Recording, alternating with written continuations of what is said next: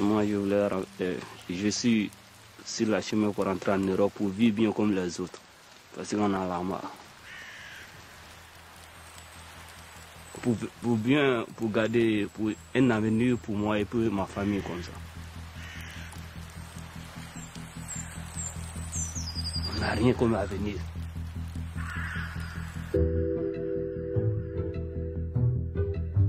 An environmental refugee has to leave, has no options whatsoever to remain in the area where he or she is coming from because of lack of opportunities, lack of viable environmental and ecological services.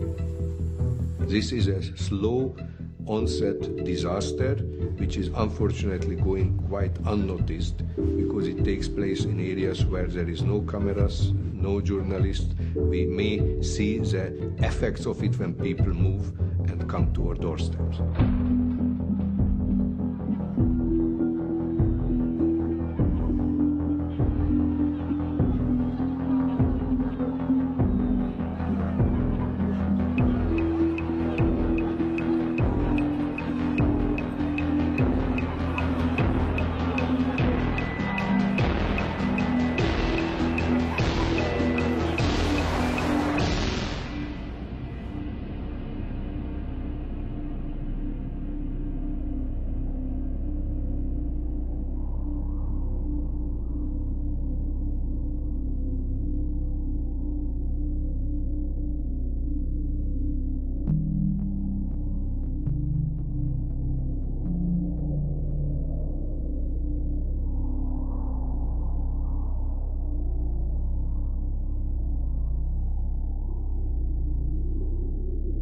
There's a profound human fear, even terror, of destroying the human habitat with our own technology, by our own hand, and to no purpose.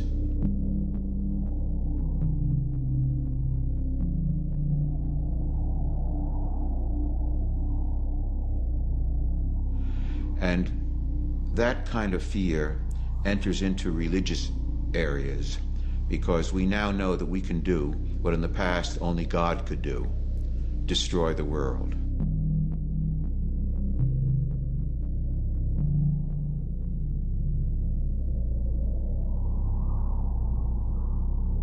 And I think that causes a mixture of fear and guilt in human beings, even though it can be confused and not entirely clear or conscious. It's there.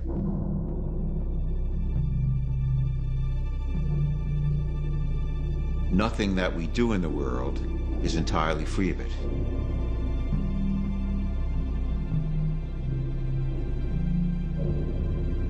It's a shadow underneath everything.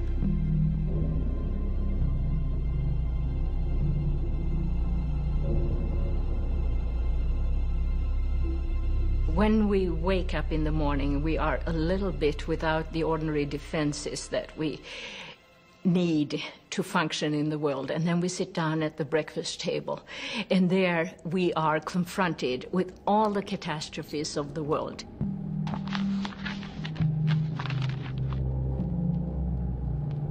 And that would be too much for us to handle if we didn't have some kind of defense.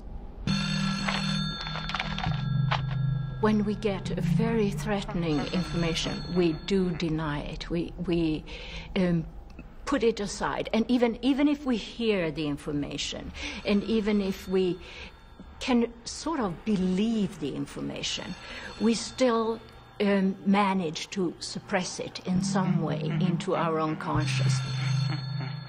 People are not reacting very well to scare tactics. So these doomsday sort of scenarios that they hear, they find so threatening that they don't want to take it in.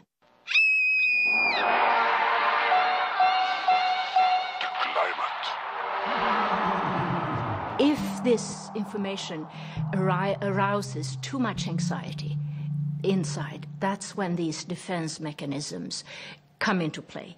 And we mustn't forget that they are survival mechanisms. Originally, they are really there to help people not to be flooded by anxiety. Picture how you increase the pressure on yourself by stewing in worry and fear.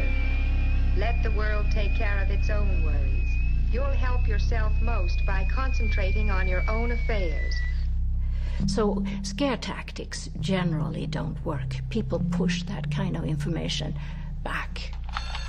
And they can also rationalize it. For instance, saying, well, these scientists say this, but there are other scientists who say, I don't have to worry because science will, develop and they will take care of it, so I don't have to worry about it anyway.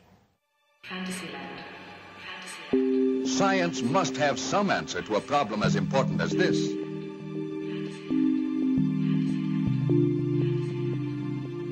Relax. As soon as the public sees, on the one hand, this scientist says, on the other hand, another scientist says, the public sort of shrugs and they say, come back and tell us what you know when you know what you're talking about. People will often gravitate toward what sounds like better news. Remember these simple rules to keep relaxed. Keep relaxing. Keep relaxing. Do these things to untense, and we will approach each day with a better outlook, poised, relaxed. That's the way to let yourself go.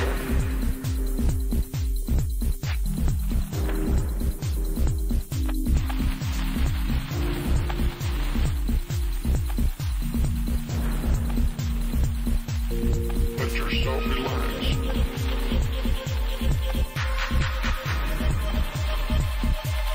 Let yourself go.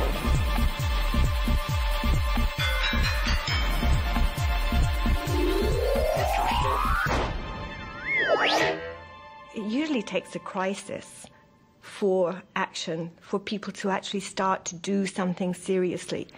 If you look at the acid rain debate, the action only began when it was possible to show on the front of magazines that trees were dying in Germany, that lakes were suffering in the northern latitudes, Scandinavia, Canada. The same for the ozone hole. The action really began when people saw pictures on their television of the ozone hole, and then further data that showed that this wasn't just happening in the Antarctic, it was happening elsewhere. What does it take then for climate change? How bad does it have to get for action to begin to be taken seriously?